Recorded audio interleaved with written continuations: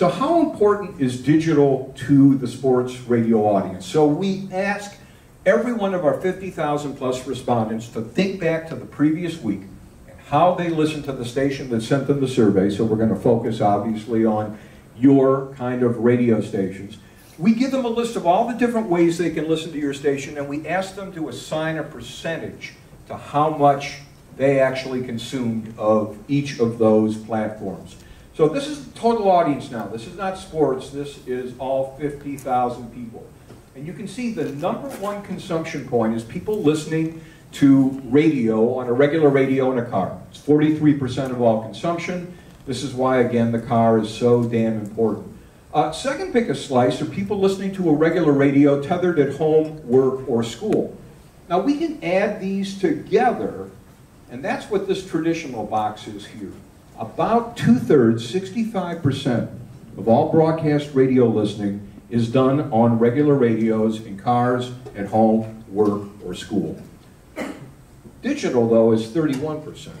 And when you actually look at these digital slices of the consumption pie of radio stations, you can see the streaming on computers, you can see mobile apps, there's Alexa, little podcasting action, all kinds of different things going on there, different ways that people are consuming our radio stations. Now, what about sports?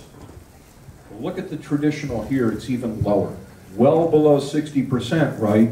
56% traditional, 42% digital. Your audience is clearly consuming you on digital platforms or consuming sports radio more digitally than any of the other formats that we took a look at. And you can see how big mobile apps is in the overall consumption pie there. Smart speakers at 7%. That is a huge deal. So this really gives you an idea of how your world is changing, but you don't really get a perspective for that unless you actually trend back. And I went back 7 years just to see how these traditional and digital lines have changed over the past 7 years for sports radio. So let's take a look. That's traditional. Back in 2013, it was 76% of all sports radio consumption, down all the way now to 56%. And conversely, here's digital. Started at 24% back in 2013, all the way up now to 42%. This is getting close. At what point are these two lines going to touch? I'm so damn old, I actually remember when FM radio passed AM radio for the first time in the mid-70s.